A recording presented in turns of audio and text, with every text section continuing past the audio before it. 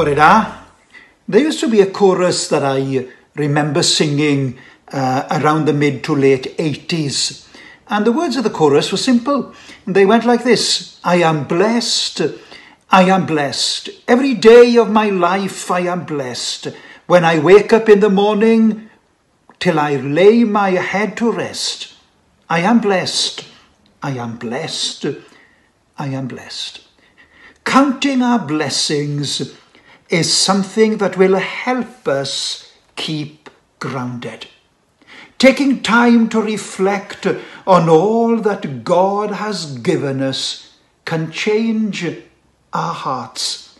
It helps us ward off pride and remind us that every good thing is from above.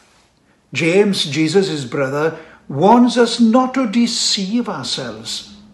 Listen to him in James 1:17. He says, every good thing given and every perfect gift is from above, coming down from the Father of lights, with whom there is no variation or shifting shadow. It's so easy for us to become pessimists, negative in our attitude, and forget the goodness and blessings of the Lord to us. Listen to David in Psalm 103. He says, praise the Lord, O my soul, and forget not all his benefits, who forgives all your sins and heals all your iniquities, who redeems your life from the pit and crowns you with love and compassion, who satisfies your desire with good things, so that your youth is renewed like the eagles. God has been so good to us. Every good thing and every perfect gift is from above, coming down from the Father of lights, with whom there is no variation or shadow of turning. Every good thing we have was given to us from our Heavenly Father above.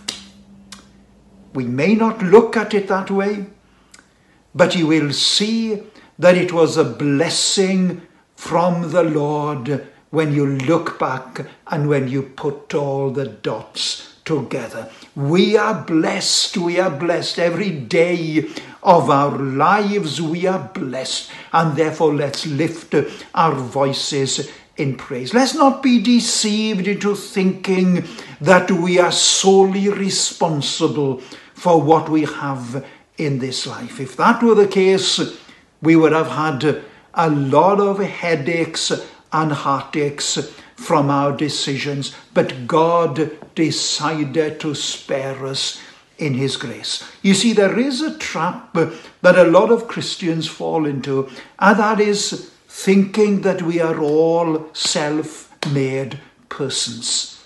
That permeates people's thinking because we buy into what society preaches. If you work hard enough and long enough, you will be a success. Now, don't get me wrong. The Bible says that God looks at our hard work and blesses us for our faithfulness. And we should work hard in order to provide the best we can for our family. However, we must always acknowledge that every good thing is from above. And James is writing this to remind people to be grateful for what God has given them. And so in your time of personal devotion, pause and bring to mind the blessings of God in your life. Those good gifts that he has given you.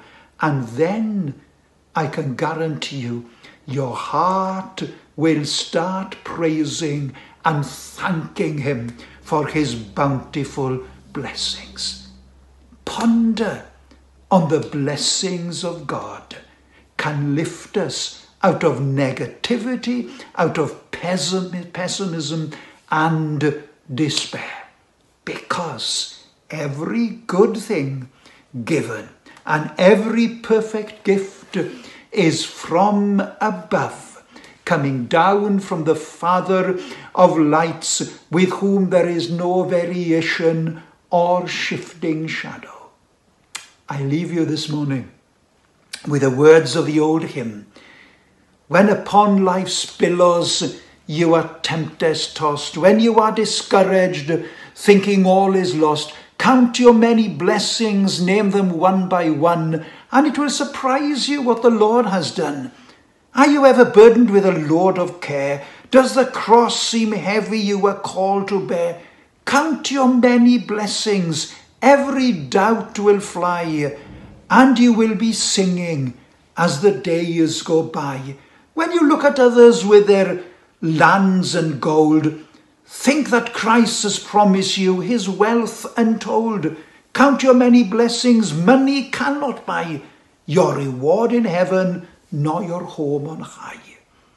So amid the conflict, whether great or small, do not be discouraged. God is over all.